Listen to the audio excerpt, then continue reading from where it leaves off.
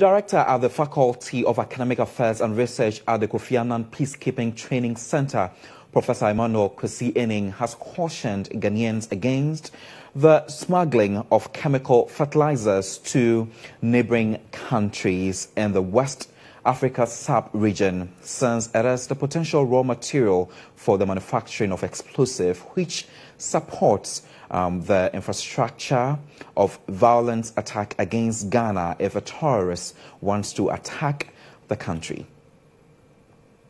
Speaking at an event to mark the 20th anniversary launch of Norsaac, a non-governmental organization in Tamale, the security expert at the Kofi Annan Peacekeeping Training Center, Professor Kwesi Aning, revealed that smuggling of chemical fertilizer to neighboring countries is an act of arming terrorist groups to manufacture explosives which can be used against Ghana in the event of an attack. Human trafficking,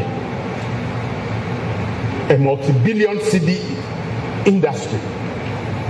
The smuggling of fertilizers, almost $12.1 million a year smuggled to Burkina Faso. The theft and smuggling of cattle, motorbikes, vehicles. Precisely because of the porosity of these borders, we have become a net supporter and provider of the infrastructures for violence. Fertilizer is the most critical ingredient in making improvised explosive devices. The security analyst also warned against the branding of some minority ethnic groups, such as Fulanis, as terrorists. According to him, they are the least of Ghana's security challenges. It's unfortunate, it's dangerous, it's disgraceful, and as a nation puts us in bad light within the international community.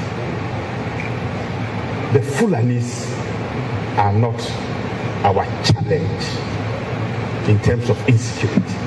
They are organized transnational criminal groups who crisscross communities with these cattle, and they are equally criminalized groups who purchase this cattle.